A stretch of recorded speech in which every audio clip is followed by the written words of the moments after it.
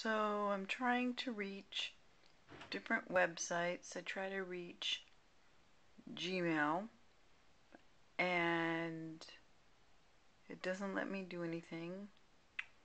Well, it says connection failed, the progress bar is not moving, nothing's happening at all. I try to reach my website, going to Almost Savvy, waiting, and connection failed.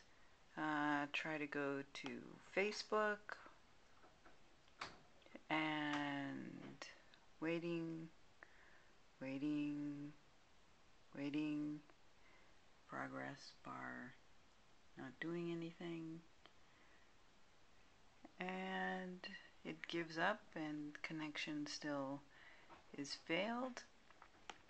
Go to Twitter, bingo.